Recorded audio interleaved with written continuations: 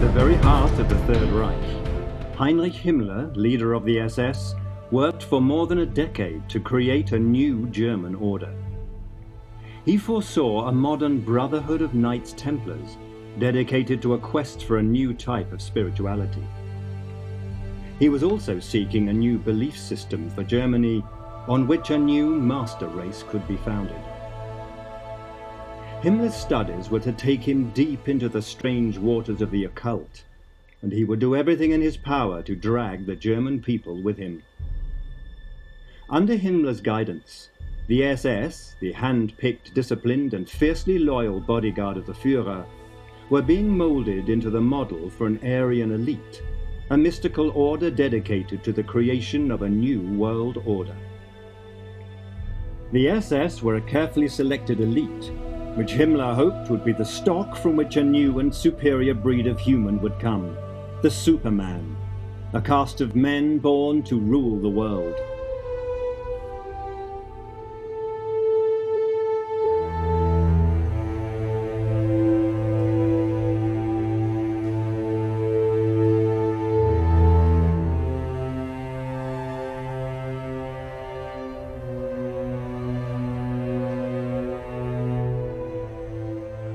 This is the castle at Wewelsburg. It was purchased by Himmler on behalf of the SS in 1934. And Himmler's plan was to turn it into a kind of a spiritual retreat where he and his 12 top SS officers could come and commune. And the idea was to create a kind of a chivalric order in the same way as the Arthurian legends.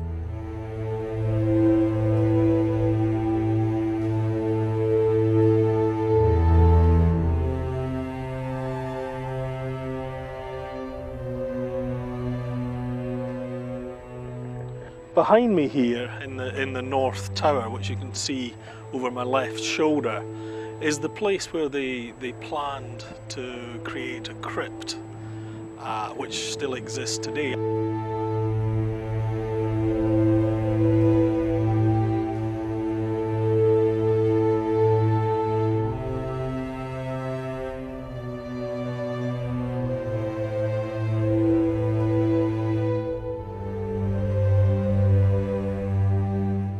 But inside here you'll find two very interesting rooms which really illustrate the lunacy, not just of Karl Maria Willigut, who was Himmler's guru, but also the whole of the National Socialist movement, because in this area there are two rooms, one of which is a crypt, which was intended to be the heart of the National Socialists, and the other is a meeting room where Himmler and his top 12 SS officers intended to come and create a kind of pseudo-Arthurian setup where they would conduct themselves around essentially a round table in the same way that the Arthurian knights are supposed to have done.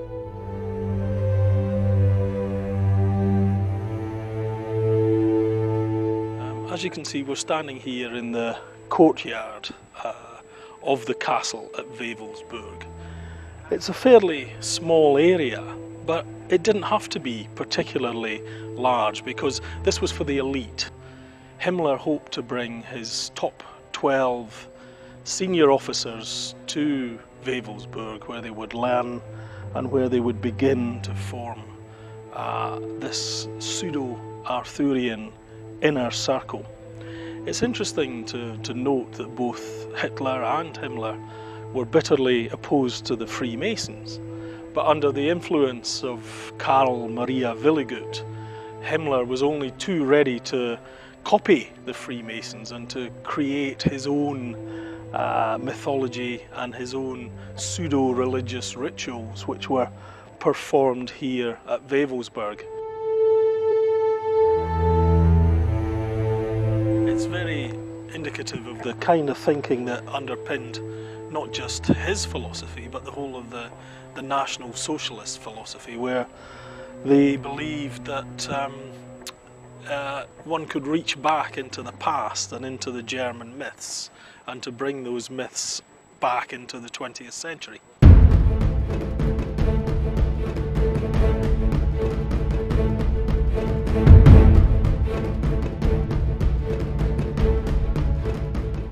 The origins of the SS did not begin with the personal visions of Himmler or his Führer. The roots of the SS went deeper even than those of National Socialism itself.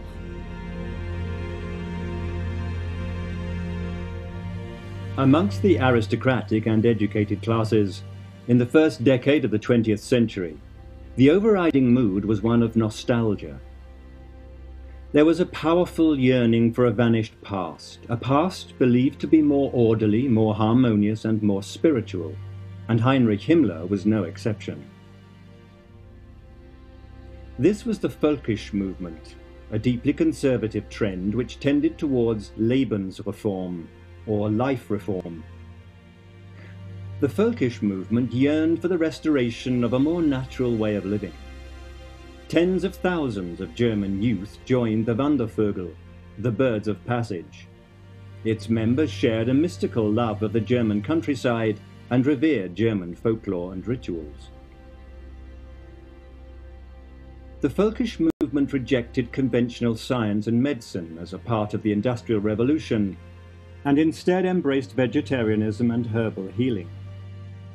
Fringe activities such as sun worship, nudism, communal living and meditation became fashionable pursuits. In every major city, Völkisch cults devoted to spiritualism, astrology, magic and the occult flourished. At the heart of each of them were to be found the disciples of life reform. One of the most dedicated of these disciples was the young Heinrich Himmler. Of all the esoteric doctrines favoured by the Völkisch movement, none were more influential than those preached by the Russian adventuress and self-proclaimed telepath and spiritualist, Madame Helena Blavatsky. In 1888, Blavatsky claimed to have travelled to Tibet and there to have been initiated into the secrets of spiritual masters she called the hidden elect. This was to prove a key doctrine in the belief system of the occultists.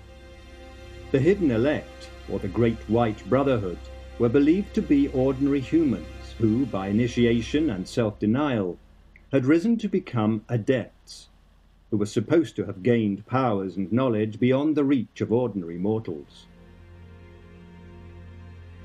Madame Blavatsky did not claim to be an adept in her own right, but she did claim constant telepathic communication with her hidden masters. Blavatsky claimed they had revealed to her, their chosen one, the occult history of the human race. Blavatsky's claims spread far and wide. In Britain, Aleister Crowley, a magician of the Hermetic Order of the Golden Dawn, claimed in 1909 to have crossed the abyss and returned as an adept. According to Madame Blavatsky, each round of the cosmic cycle has associated with it 7 root races. The first root race to evolve on Earth she called the astral race. It was a race of pure spirit, the highest form of existence. The second she called the Hyperborean race. Its home was a now vanished continent in the Northern Ocean. The third race was the Lemurians. Blavatsky was clear about the reasons for the fall of the Lemurian race. It had interbred with animals. The fourth race in the history revealed to Blavatsky is Atlantis. The Atlanteans possessed psychic powers and had constructed giant cities using an energy source of mysterious origins. The Atlanteans were destroyed in a great flood. The fifth root race Blavatsky sees as the race of hope, the race that had once founded the culture of ancient Greece and would soon return man to the pinnacle of spirituality. This race she called the Aryans. By 1914, Blavatsky's mystical doctrine of the destiny of Aryan man had spread throughout Germany and Austria. It was widely embraced by the Völkisch fringe, and both Heinrich Himmler and Adolf Hitler were caught in its spell. Himmler was particularly susceptible to occult practices and believed in psychic and paranormal phenomena, including reincarnation, spiritualism, and astrology. Himmler genuinely believed in the prophetic powers of horoscopes and relied upon his own horoscope, which he cast frequently. One event that Himmler did not foresee was the outbreak of the Great War.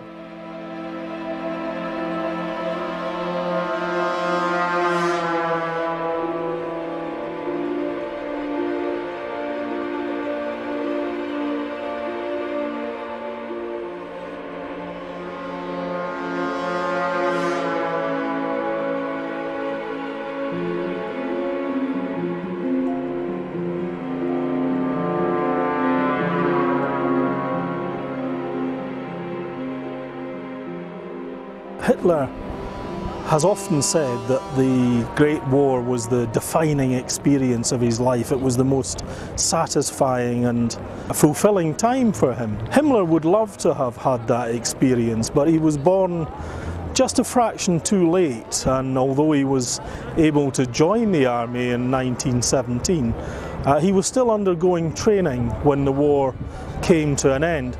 So Himmler lacked that one piece of shared experience that so many members of the Nazi Party had, and that they'd been in the Great War and experienced conflict at first hand.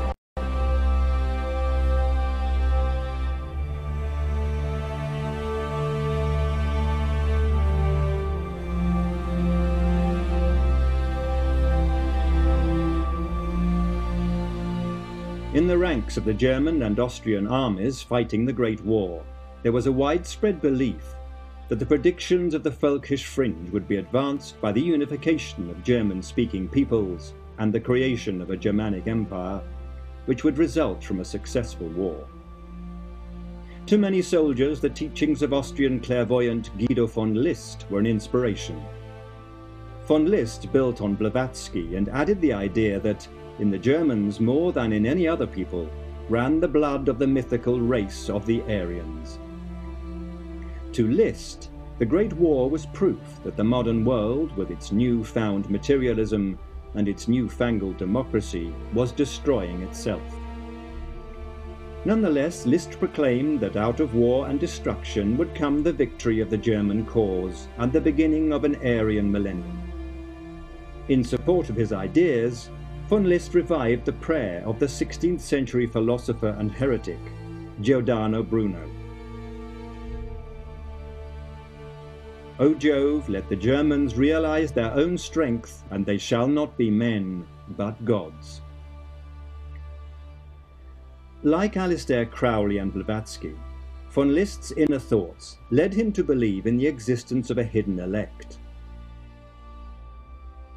Von List added his own touch to the mix with his accounts of trance visions, in which ancient German tribes had revealed to him an elite class of priest rulers, the Ahnenschaft. According to von List, the role of the Ahnenschaft was to preserve the occult knowledge of the Aryan ancestors of the modern-day German nation. Von List claimed that the imposition of Christianity on the Teutonic tribes and the persecution of the followers of the old religion forced the Ahmen to continue its traditions in secret. Their law had lived on, and the rituals and symbols of a network of secret societies. The store of knowledge had been preserved down the centuries by the Freemasons, Rosicrucians, and chivalrous orders such as the Knights Templar. So great was von List's influence among German and German-Austrian nationalists that in the pre-war years, many army officers had joined the secret occultist organization inspired by his teachings. The Germanenschaft, or German Order, founded in May 1912, had lodges in 10 German cities. The government of the order was led by a secret 12-man council of initiates. The future German Empire would, according to List, be governed by a similar council of initiates, a new Ahnenschaft. Heinrich Himmler bought into all of List's visions, and he would ensure that in the design of the future SS, List's Armanist assembly would not be forgotten. One day soon, Himmler was to deliver a new spiritual home for the SS.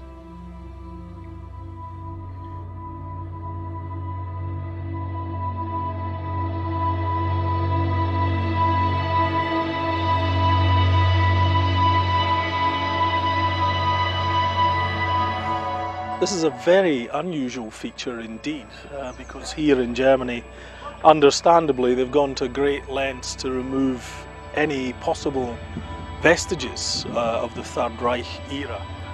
But above the small sentry post here, there is a stone plaque which was added in the 30s.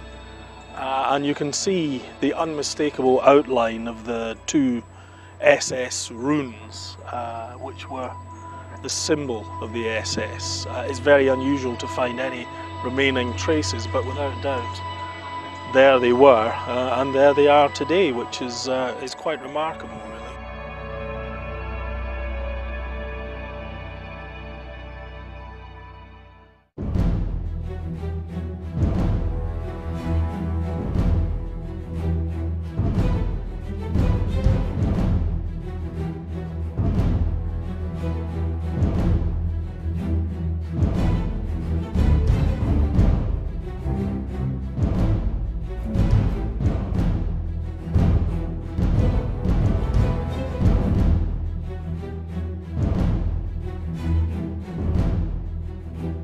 List's prediction that the Great War would see the victory of Imperial Germany over its democratic and degenerate enemies was to prove false.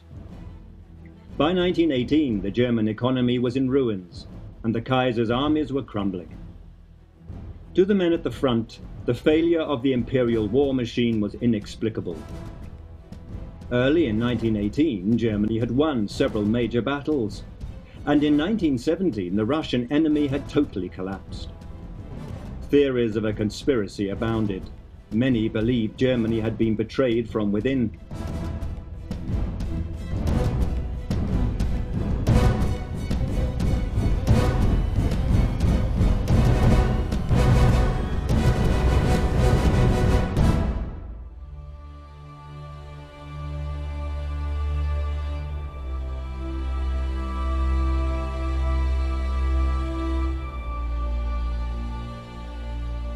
The blame was placed squarely on the shoulders of the traditional targets of the German nationalist movements: capitalists, Democrats, and Jews. The widely held conspiracy theory was shared by many soldiers. Their joint belief was that the valiant German army had received a Dolchstoß, a stab in the back. Germany had become a democratic republic, and to the followers of von List, all that was valuable seemed irretrievably lost. The situation deteriorated when a government of unknown politicians had accepted the humiliating terms of the Versailles Treaty. Worst of all, the Kaiser and the German princes had abdicated the throne. The abdication of the Kaiser was a stunning blow to Himmler and his fellow occultists of the German order. List had taught that the aristocracy of Germany had been founded in an ancient time by the Amannenschaft themselves. In the aristocracy was to be found the purest of Aryan blood, and with it the strongest remaining traces of the Aryan psychic powers. In the aftermath of the Great War, faced with the twin threat of democracy and socialism, traditionalists desperately clung to von List's mystical belief in the German nobility. But side by side with the teachings of von List, a new form of social Darwinism was also being embraced. The heady mix of the arcane and the scientific would become enmeshed together in a new pseudoscience known as eugenics, which was to form the cornerstone of the Nazi ideology. Moral belief in the equality of man was dismissed as simply unscientific. The new slogan was expressed as simply the survival of the fittest. And in Himmler's eyes, the Aryan race was undoubtedly the fittest. By 1918, eugenics had become so influential that under the new name of racial hygiene, universities, departments, and institutes were established, devoted to the new science. By the 1920s, theories underpinning eugenics had won widespread support amongst the German medical establishment. It also had a profound effect on the doctrines of German occultists. In 1919, von List, the foremost prophet of the Aryan millennium, died in Berlin at the age of 70. His place as Germany's leading mystic and visionary was taken by Georg Lanz. Lanz, an existential monk and respected biblical scholar, was to introduce new twists which were to have a profound effect on the development of Nazi ideology and on the structure and ritual of the future SS. Lanz had blended the Aryan occultism of von List and the principles of the science of eugenics into what he called his new doctrine, theozoology. Theozoology was an occult religion based on race. Inspired by Blavatsky's mystical history of racial evolution, Lanz claimed that the decline of the Aryan race happened because they had committed bestiality with a subhuman species. The result was the creation of many mixed races, races whose very existence threatened the rightful dominance of the Aryans.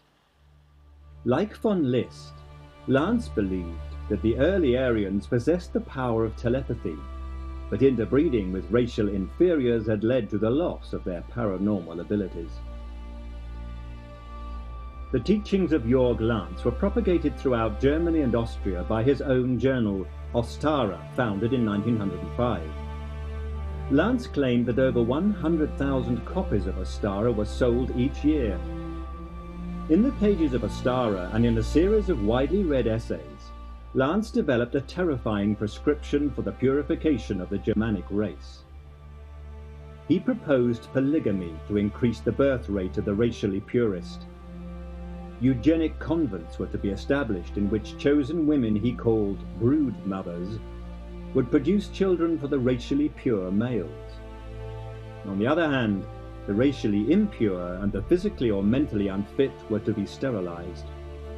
Other races, such as the Jews, who were deemed to be irretrievably inferior, were to be deported to Madagascar or used as slave labor. It is sobering to realize that under the Third Reich, all of Lanz's proposals would be given the most serious consideration, and some were actually put into practice, such as the introduction of a massive compulsory sterilization campaign aimed at those deemed to be physically, mentally, or racially inferior. Widespread euthanasia for those with congenital mental problems. The deportation of German Jews to Madagascar was discussed in the highest ranks of the Nazi Party, and the SS planned for the official introduction of polygamy and actually founded its own SS breeding program. To Lanz and to Himmler, the legends of the Knights of the Holy Grail were more than the products of the medieval imagination. The search for the Grail, as defined by Lanz in the 20th century, was the search for racial purity.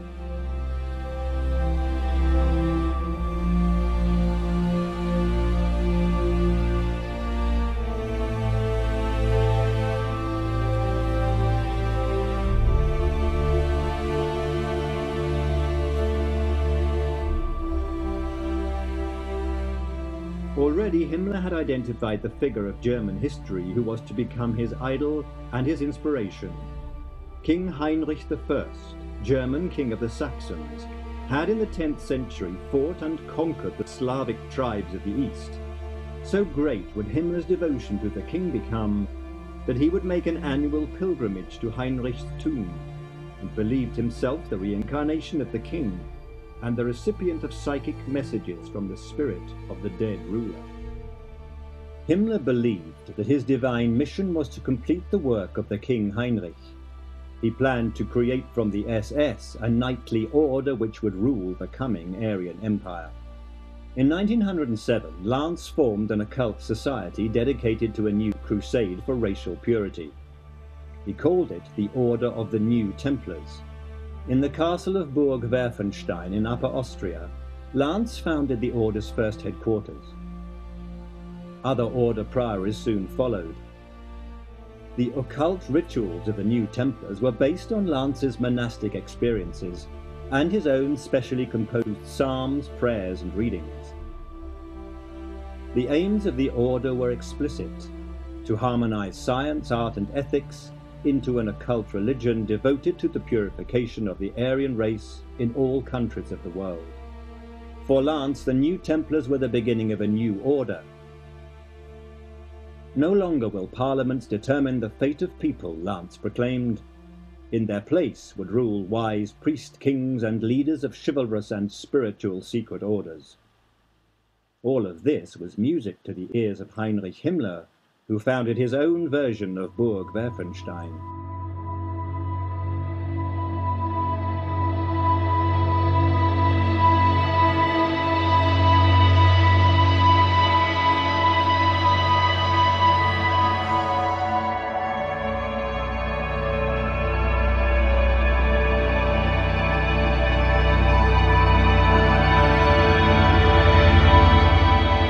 We come here to Dachau, which is the very heart of darkness. This is the place which is really very much the brainchild of Heinrich Himmler.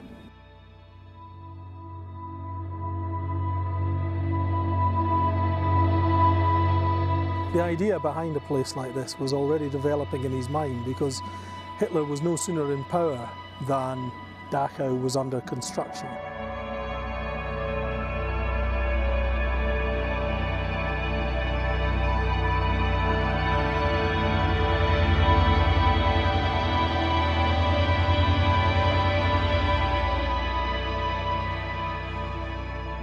It's almost incomprehensible that such a place like this could exist, but Hitler and Himmler were master politicians, and they had a very clear idea of what they wanted to achieve in German society.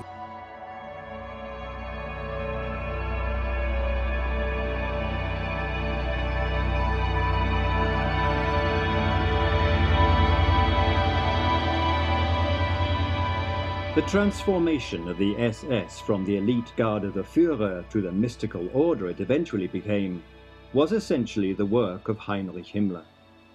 Himmler was appointed head of the SS in January 1929. The most enigmatic of all Nazi leaders, Himmler was an absolutely devoted follower of the Aryan occultism of Blavatsky, von List, and Lance. He too dreamt of a Germanic empire ruled by an Aryan elite.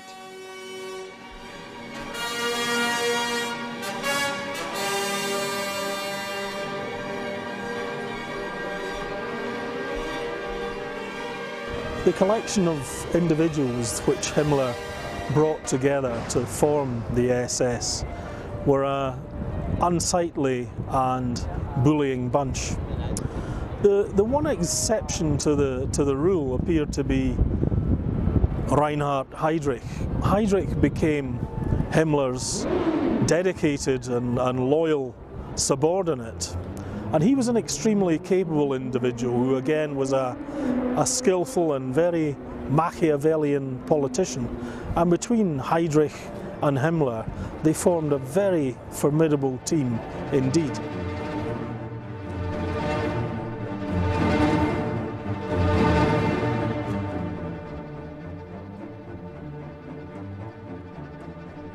Himmler was of an extremely nervous disposition, and it manifested itself in a series of stomach troubles which constantly plagued him throughout his career.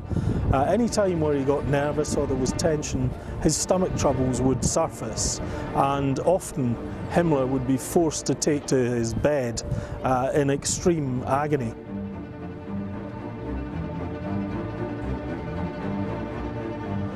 In addition to being Reichsführer of the SS, Himmler, of course, was also the head of police throughout Germany, so there were a great deal of things on his plate, and without some very efficient subordinates, Himmler could never have managed the workload.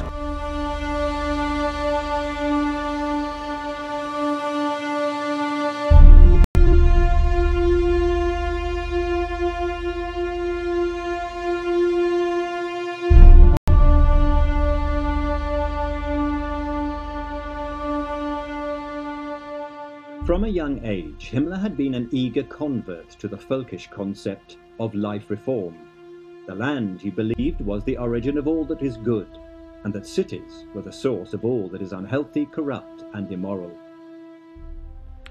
The yeoman on his own acre, wrote Himmler, is the background of the German people's strength and character. Himmler had long been associated with the Arteman League, a nationalist and anti-Slavic movement of city youth committed to life on the land and the expansion of German farming into the east. The oath to the Arteman League was sworn by blood and soil. In the Arteman League, Himmler met the man who was to transform the oath by blood and soil into a central doctrine of the SS. To Walter Darrer, an ex-official in the Prussian Ministry of Agriculture, the relationship between German blood and German soil was a source of mystical power. For men like Himmler and Darrer, questions of agriculture were not questions of economics, but of race and destiny. Heinrich Himmler was now free to put into effect the next phase of his plan for the SS, the creation of a mystical order of Teutonic Knights, an order which was to dominate the coming Aryan millennium.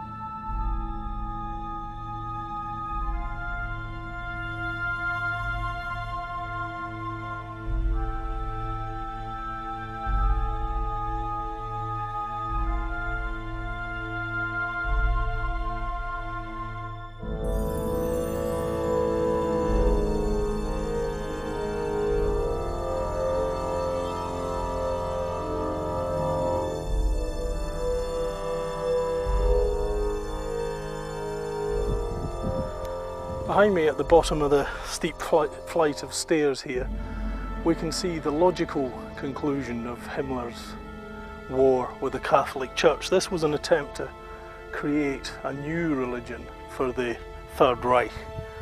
And it's quite a bizarre undertaking when you consider what was actually supposed to happen here.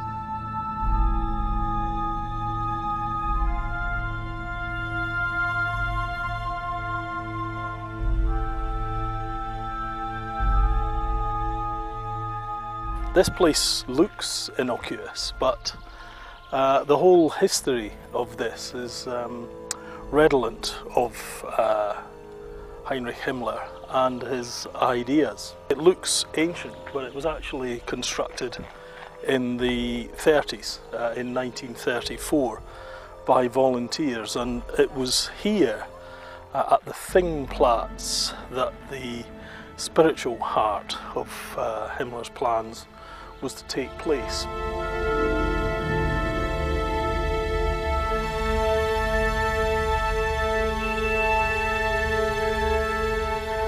Himmler and Karl Maria Willigut were bitter opponents of the Catholic Church, and this was the beginning of their own attempt to create a religion which would rival the church they despised so much. They decided to come here to the Heiligerberg, just overlooking Heidelberg, the Holy Mountain. And it was here that they built the first of the Thingplatz. Now the Thingplatz were designed to replace the Christian churches. And in Himmler's warped mind, he could see a network of these places all over Germany where people would flock to celebrate a religion which was based on a return to nature and the turning of the seasons. There was no scriptural basis, there was only a vague set of beliefs that the summer solstice should be celebrated, as should the spring solstice, and of course Yule, which was the name that they used to replace Christmas.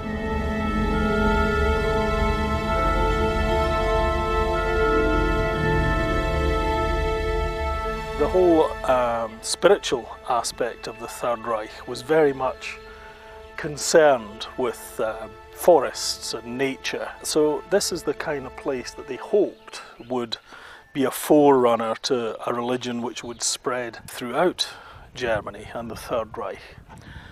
It never was particularly popular, understandably, as a religion, because the whole concept is false, so it didn't really find public approbation for what they were trying to do.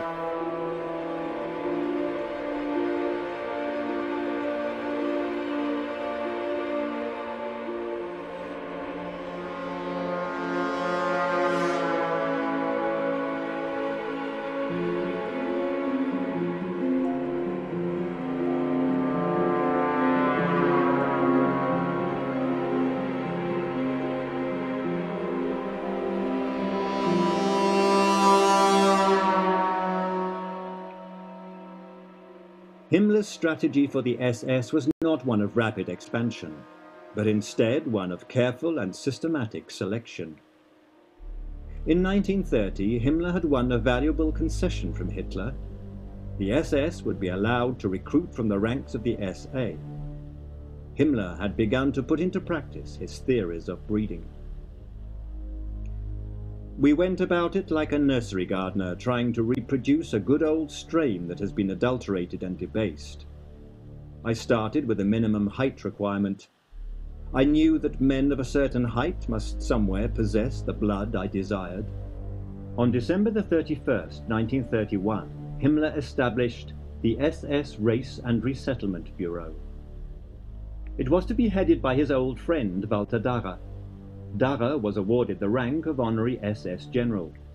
The task of the Race and Resettlement Bureau was to prepare for the future colonization of the East by pure-blooded Germans. It was also instructed to conduct research into racial ancestry, biological selection, and the history of the Aryans. Its staff of leading academics and medical men were ordered by Himmler to create stricter requirements for SS entry. Bureau physicians were to assess the degree of racial purity of each applicant. By physical examination, only those considered pure or predominantly Nordic were suitable candidates for membership. The examiners were instructed to take into account the attitude and bearing of the candidate. In his attitude to discipline, the man should not behave like an underling. His gait, his hands, everything should correspond to the idea we have set ourselves. To Himmler, selection was only the first step in his plan to reclaim the Aryan blood latent in the German people. The second stage was control of SS breeding. The Race and Resettlement Bureau was charged with the task of racially vetting SS marriages. Prospective brides of SS men were required to prove the purity of their Aryan blood back to the year 1750. The Bureau was to be responsible for examining almost 2,000 SS marriage applications every month. It was the beginning of the largest and most terrifying eugenics experiment in human history. Himmler was so confident of the success of his plans that he predicted in 120 years the entire German people would once more be pure-blooded Aryans. Himmler knew that the realization of his Aryan vision was dependent on, above all, the SS becoming the most powerful organization in the Nazi Party and in the German state. Already Hitler had given the SS the role of carrying out police and intelligence duties in the party, and Himmler was quick to seize this opportunity to expand his power to the German police force, which he wrested from Hermann Göring. In 1931, Himmler recruited a 33-year-old ex-naval officer, Reinhard Heydrich, to found an SS security service. The establishment of the SD was to be the first stage in Himmler's creation of an SS state within a state. By the summer of 1934, Himmler had won total independence for his SS elite. His eugenics program was established, and he had begun the process of winning control of all German police and security service. With Hitler's blessing, he had created the Leibstandarte, which would eventually form the nucleus of an SS army.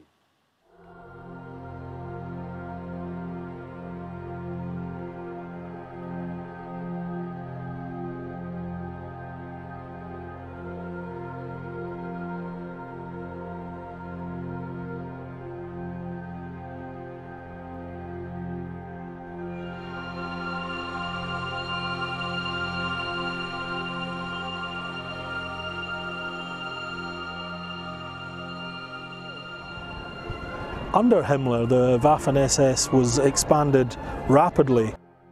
We can see again his mastery of bureaucracy, that Himmler was able, as well as combining his role as head of police, to be able to run the Waffen SS as effectively as it was.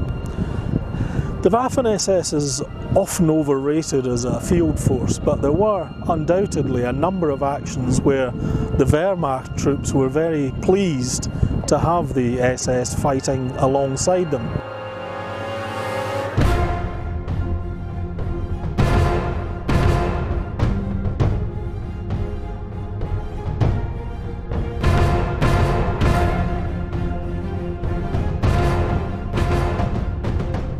A number of Waffen SS formations fought very well indeed in the field, particularly in the Normandy campaign and in Russia.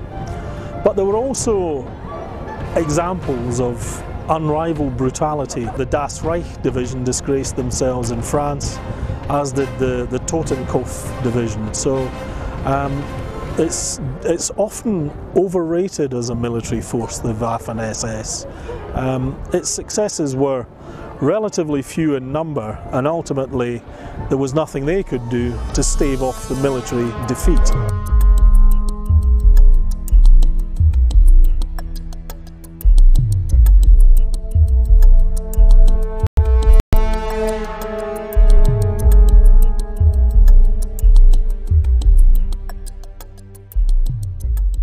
Of all the prophecies made by Lance, one would become Himmler's obsession. On astrological grounds, Lance foretold the invasion of Europe from the east. Himmler had come to believe that it was the destiny of the SS to repel the coming assault. The great battles he foresaw would be a prelude to the final victory of the Aryans. But Himmler's Camelot was never to be completed, as the grim reality of World War II crowded in on Himmler's world.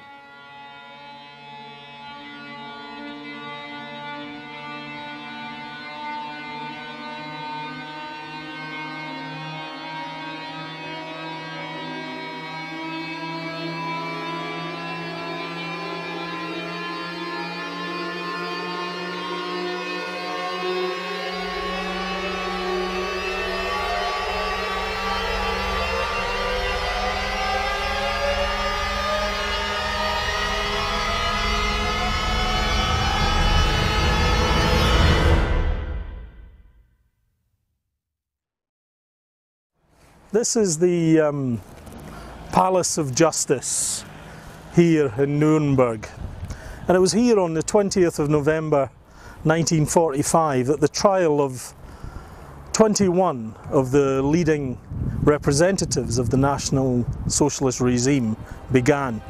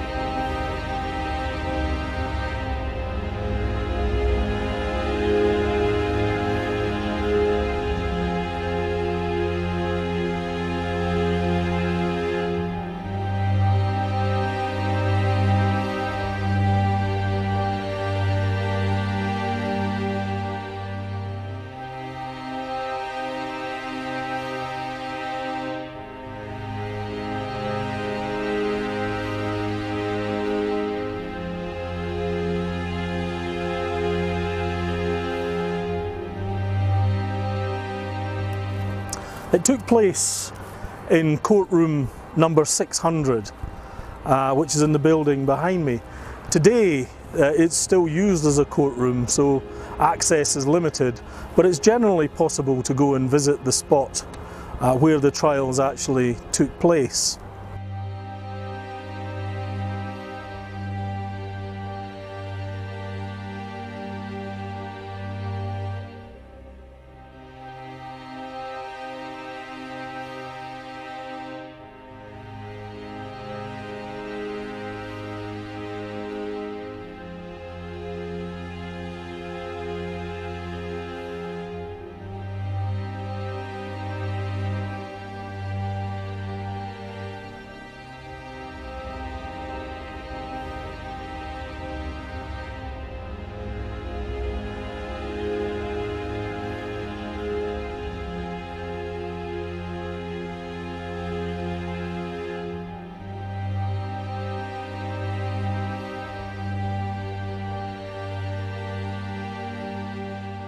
Among the distinguished visitors, Vyshinsky, Deputy Foreign Minister of the USSR, and Gorshenin, Soviet Prosecutor General.